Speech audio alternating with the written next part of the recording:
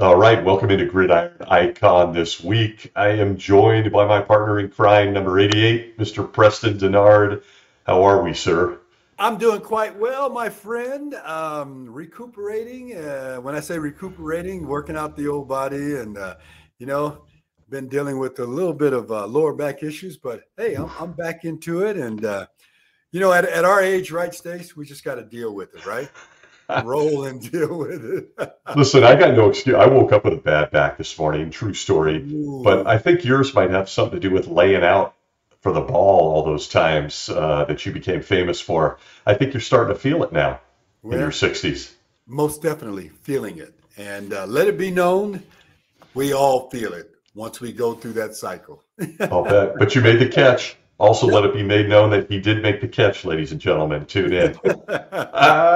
Well, good to see you, my man. A lot has Thank you. happened since we were together last, and I think first and foremost, we'll talk a little bit about free agency, but we've got to start with number 99 in Los Angeles Yeah. as someone that, I mean, you played against absolute iconic legends in Mean Joe Green and Yeah. so many other big names. But number 99, Aaron Donald of the Los Angeles Rams, calls it a career Hmm. after 10 years.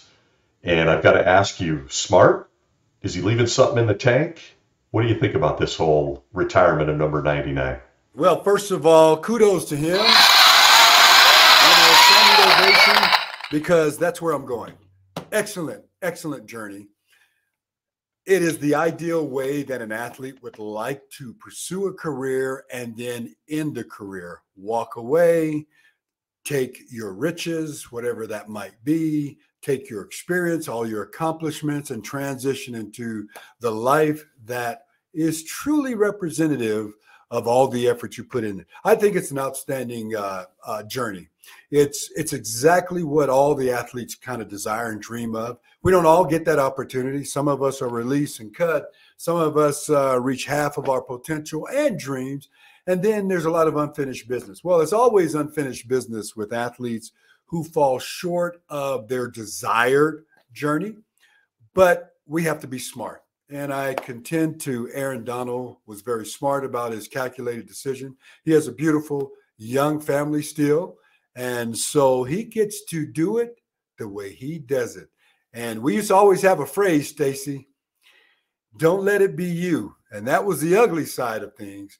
But we certainly want this to be us and to have that opportunity. And not all of us are afforded that. Yeah, I mean, it is really special. I think that all of us have witnessed a career that will never be matched. Mhm. Especially, I mean, Preston, from the interior of the defensive line. Now, granted, they moved him around a bit towards the end there under Raheem Morris, but Mhm. Aaron Donald put up 111 sacks as a defensive tackle. Yeah. It's Yeah. insane. Oh, yeah. It's insane. And to see all of his peers coming out over the last couple of weeks, or the last week, I guess, or better, and saying, look, he was the GOAT of our generation. There were several people who said he was the flat out best player in the NFL, a defensive tackle. When has that ever been said before? Like ever.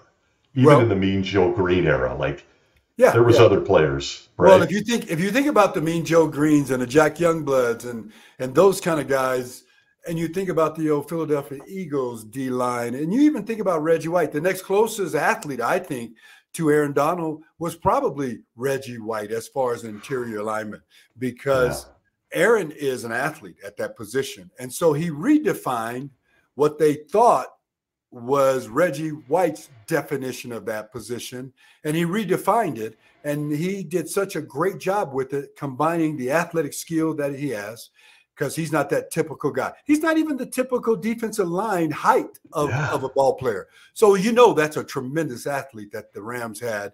And thank God they got the number of years they got out of him before he was able to hang it up. Because, ideally, winning the Super Bowl, that was a great opportunity for him to ride out in the sunset and do it beautiful. But he came back. He still played at the top level, and now he leaves on his own accord.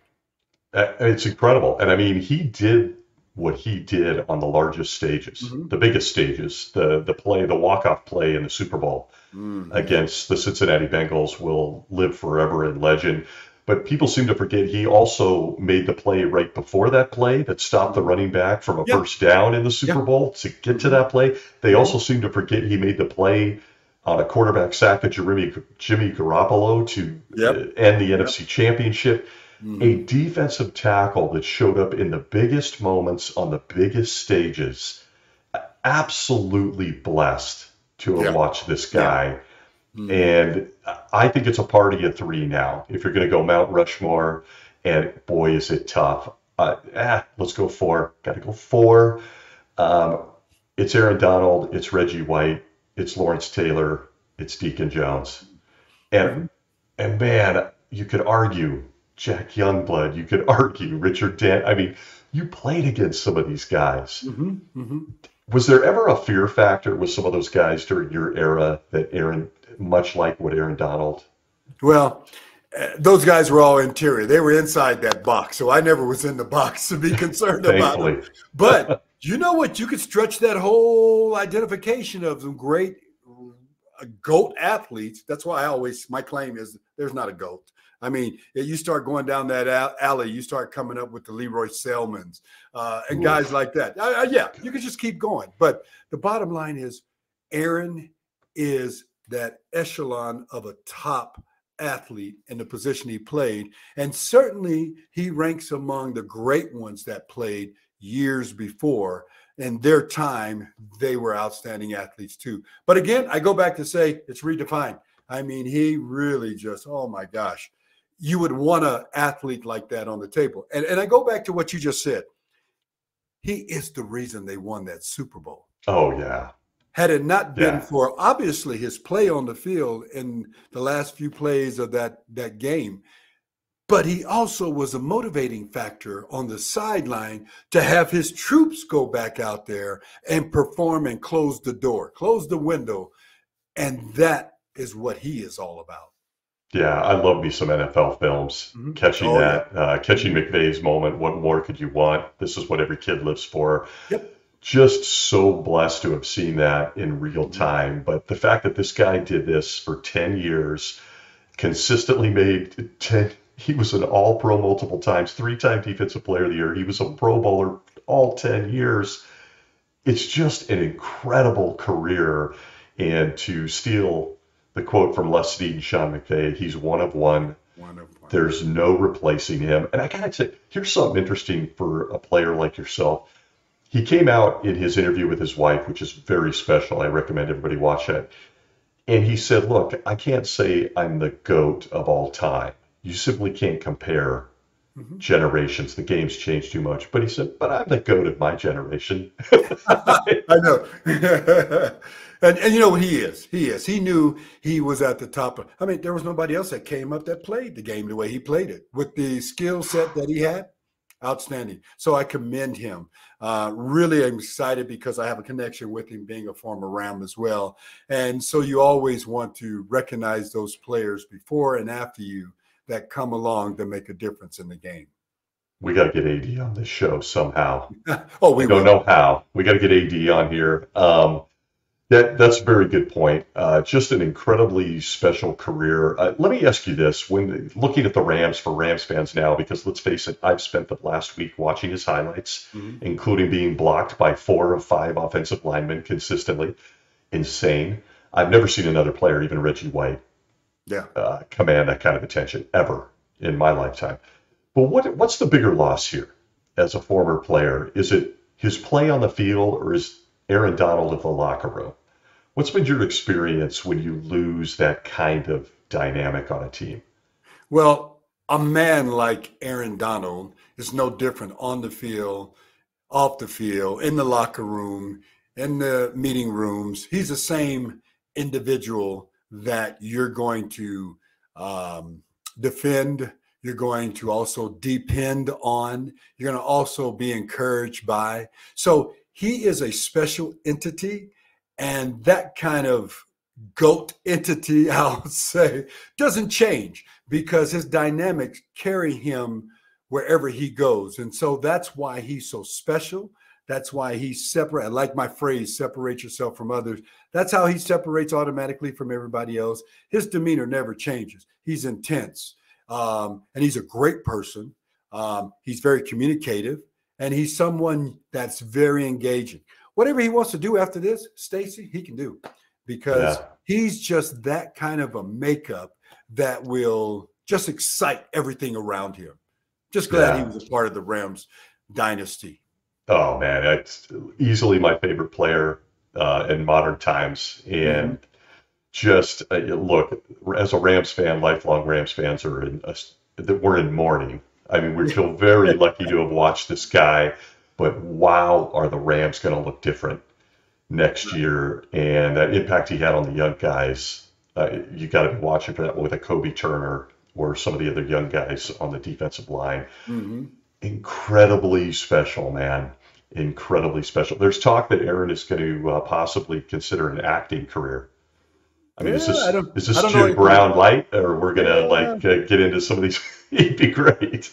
You know, he's got enough money, time, and intelligence to decide what he wants to do. And he's got the skill set and the mindset to pursue and accomplish and tackle another industry. I mean, he's got the personality for it. So, but don't Oh play him to yeah, be a 7 foot tall guy or a 6 foot and a half guy. You know, he is what he is, but he certainly can be whatever he chooses to be. I just think he has that kind of dynamic about him. He has that kind of skill set when it comes to applying himself. He's just a special person to be around, and to have the experience as a teammate, not myself, but for those guys that did play with him, to have that experience to be around him and to be cultivated by his what he gives off. It's just an exciting time for someone to cherish from that time on. So, you know, I really do commend him. He played the game the way it was supposed to play. You don't know anything ugly about him, which means he was driven to be the best person he possibly could be. yeah. That's really special. Definite role model. Mm-hmm. All that he's done. I got to tell you, and this is a serious question for someone like you. Are the Los Angeles Rams becoming defensive linemen you? I mean, we've got Rosie and Merlin and Deacon and Jack and Fred and Aaron Donald and Keep going. I mean Just keep going. I mean the Rams are starting to become, a real defensive line franchise. Yeah. They've Well, had some of the best. yeah, we've had the years of multiple outstanding defensive linemen, whether they were ends or tackles. It's a strange thing to have a true nose guy in the NFL, but if we had one, we probably had a couple of guys. You remember Greg Meisner? Oh, of He would course. have fit. He would have fit ideally as that nose guard, which he did kind of line up a little bit head up over the center and off shoulder. But guys like that, we did have some guys come through that weren't didn't accomplish the greatest of all, like the Aaron Donalds and the Young Bloods and Right. so on and so on. But still, yes, you probably could call the LA Rams, D-line you. And But they have, you can also offense too now. We yeah. had some wonderful offensive linemen over the years. I mean, you're absolutely right. You could go offensive lineman, you could go wide receiver, Oh, well, not a reach, folks. I mean, out of reach. we've had Isaac Bruce, Torrey Holt, your whole class, Henry Yellard. I mean, do I need to keep Cooper Kupp now? And, Puka is putting himself in Yeah, that combo. yeah. Incredible. Then you could go running backs. So the Rams, one of the most iconic franchises, and what a special time. And Mhm. big, big, big congratulations and thanks from this fan for Aaron Donald and all he's done. Yes, yes. Gonna miss him big time on Thank you, Sundays. Aaron. Thank Yeah, you, Aaron, for all those great memories. And we have something that we can brag about, and just follow a wonderful man. And I know he's a great man, great husband, great father. And so we wish him all the luck in the world. absolutely. Please stay around the franchise. We'd like to see. I think there'll be a statue in front of SoFi. There's We going to be a need to, statue of him, ring me oh, at the yeah, suit. yeah. Let's do it. Well, we need to get him on our show. So that's my goal. Yes. Okay. Yeah. Preston Denard in the fraternity. I love it. Okay. Well, listen, let's move along to free agency. We are coming out of free agency frenzy. It has been breakneck pace Yeah. over the last week and a half or so. some big names going to some much different places. But I'm really curious as I watch this whole thing unfold. You and I were talking offline. Free agency, how much has that changed just watching the insanity and including some of the numbers being Oh, thrown around? I mean, you're cringing right now. Like I was born in the wrong era. I mean, we got wide receivers getting 20, $30 million deals. Calvin Ridley. yeah. Uh, what? Like, how is free? What are you thinking when you look at you and your peer group? What are you looking at The free agency theme, and thinking? Stacy, the theme this season, off season, is these shoes were made for walking. Oh my. You're gonna walk all over you. I mean, Uh, everybody, they're just all over the place. Cleats are showing up anywhere they want to be. Okay, it doesn't matter anymore. You know, it just we're gonna. Nobody actually has. It didn't appear there's a game plan. There doesn't appear to be any kind of sanity in this free agent market. It's the bottom line is the most money. Who can show me the most money? It yeah. doesn't matter about what I'm trying to accomplish here. You know, teams are not chasing guys anymore. They're not trying to keep guys. You know, it's a crazy, crazy, crazy thing. All you did is shifted certain responsibilities and characteristics to another team who has to embrace what they get. And they just ship somebody out that represents the same scenario that they just received. I don't understand all that, but I can tell you Yeah. this. The win-win is going to be the Steelers. That's my Oh, take on this whole offseason. okay. It's going to be the Steelers because not always do we get it right with a draft pick. Sometimes we miss out on that draft pick. Okay. And then you got a guy that should have been a draft pick ends up being a free agent. He goes to the team that ends up designing and making him, and he ends up being a star or the new birth of that particular position for that club. And he didn't get drafted, right? Well, you look at the other teams where you get drafted and you're not happy about play or they shipped out a quarterback, somebody's gone. You tell me, was there truly, truly an advantage other than money where Tyreek took off and went to Miami? Oof. He wasn't tick off with anybody. He wasn't upset with his quarterback because he had the best one in the game. It wasn't that they weren't winning. I had to go chase the money. Yeah. What is the value of moving around like they are doing now? Because all I see is I have a receiver. He's a top receiver. He took off and went elsewhere for money. Oh, I got your receiver coming in here. I just switch roles, switch positions, switch jersey numbers. I don't see a rhyme to reason to free agency this offseason.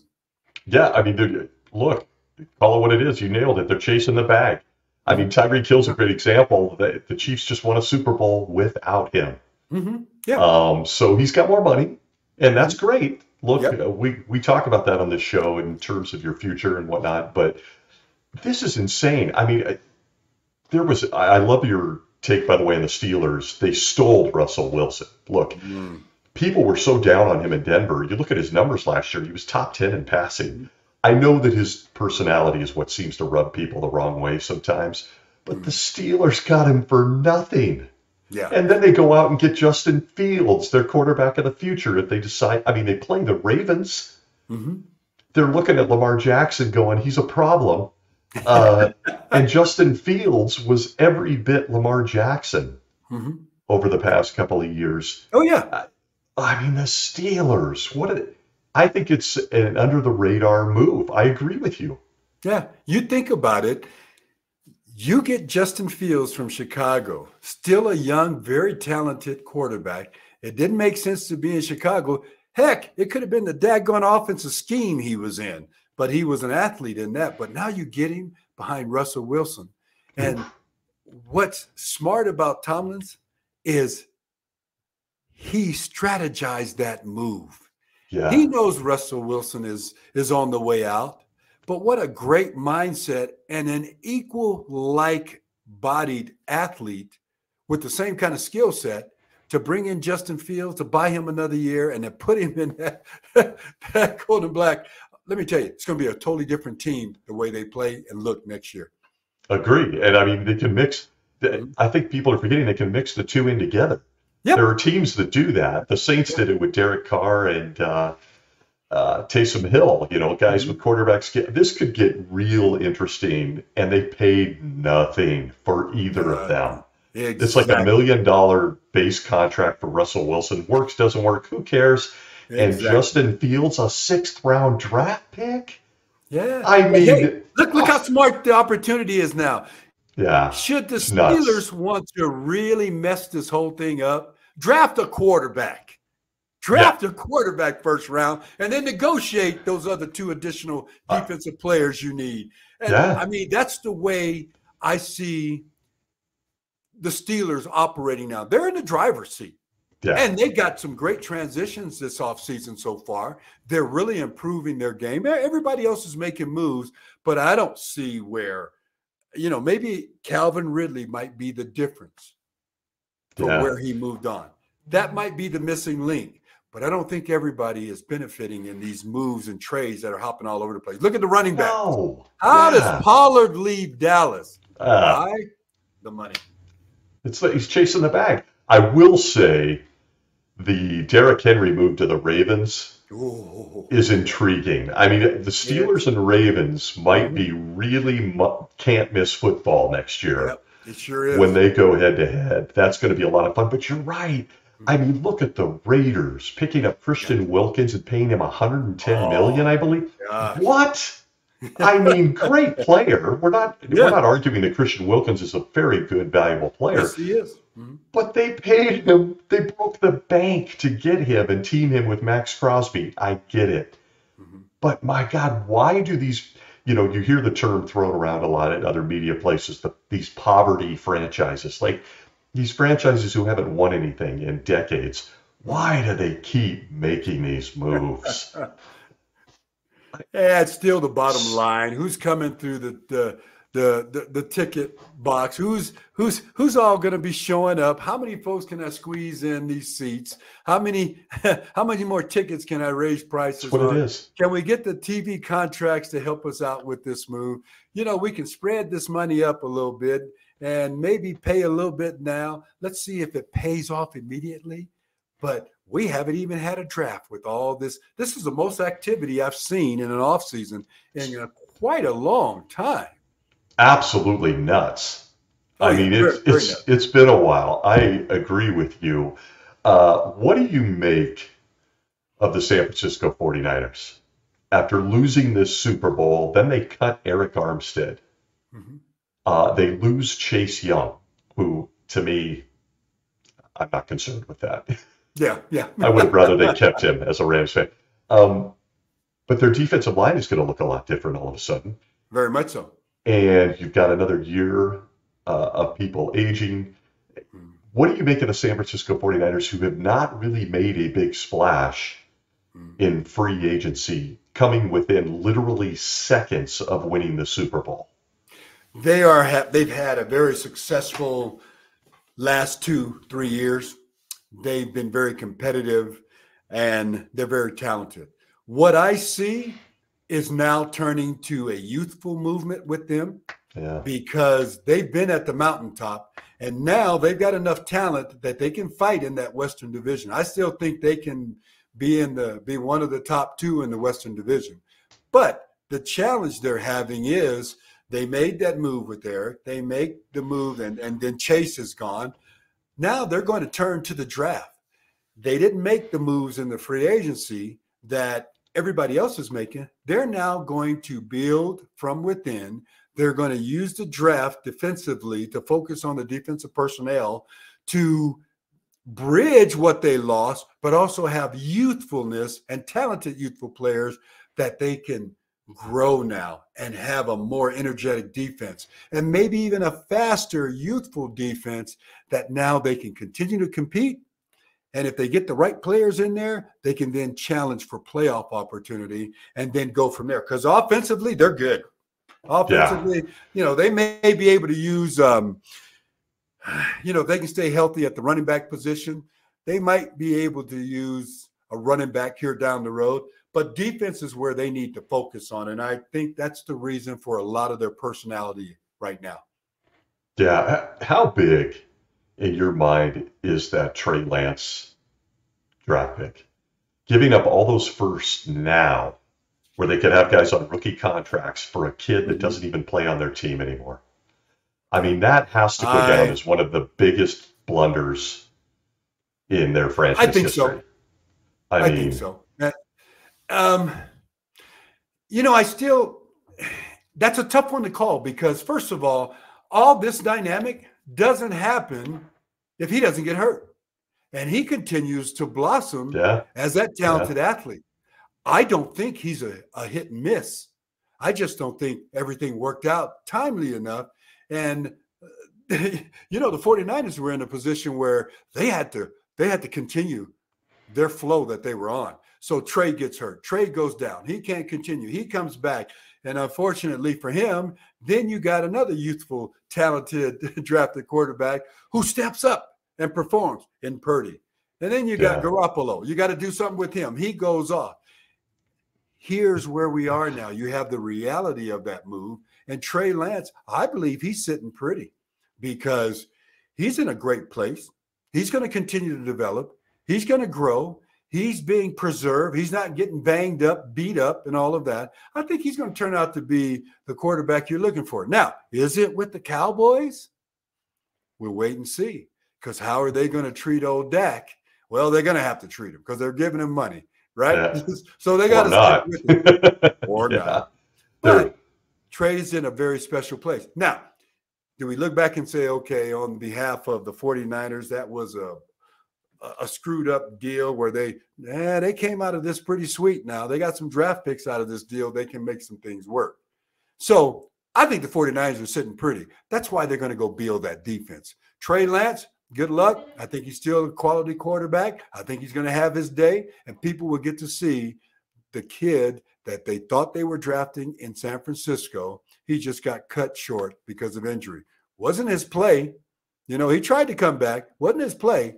They had to ship him on because they had a hot vehicle going right then. And I yeah, understand that. yeah. Not only was Brock Purdy better, he's also on a rookie contract. That doesn't hurt Yep. Yep. when you're Mr. Irrelevant. They're not paying him a lot of money. Not paying him a lot of It'll money. be interesting. A lot of reports out of Dallas right now are that the Cowboys front office are very nervous about paying Dak. And of course, now he has this lawsuit with a woman thing. I'm not Yep. even going to get into it. So maybe Trey Lance is waiting in the wings. You might be right all Hey, along. Suddenly he's the face of the Dallas Cowboys in I the near like it. future. I like Yeah. it. I Oh, think he's okay. gonna be something in this league soon. Okay. You heard it here first from Preston Denard. Okay. As we wrap up this week, March Madness, who do you Uh, like in our closing minutes? Who do you like here at this you're point, at the you're time of gonna this recording? Yeah. Well, I'm telling you, I know there's some talented teams out there. I love the Purdue's. I love the Connecticut's. I love all of them, right? Michigan State is a fighter in this field. You just know they stumble along the way. They get tough, and all of a sudden they get to the playoffs, and they become a contender. They're going to mess around and be in there. But I'm going to tell you something. I'm loving me some James Madison. I'm loving me some Oh, Grand Canyon. These are, oh my goodness. This is what underdogs. the underdogs. I'm always for the underdogs. And on top of that, Arizona just won, but Nevada's trying to hang in there, but Dayton took them. But I just think you're going to have some great play this next round, especially later today. But I love some Grand Canyon. Oh my gosh, they can play Okay. some ball. So there's some good play out there. There's some great talent. The Arizonas are rolling. Love Oregon's. But man, there's some great teams.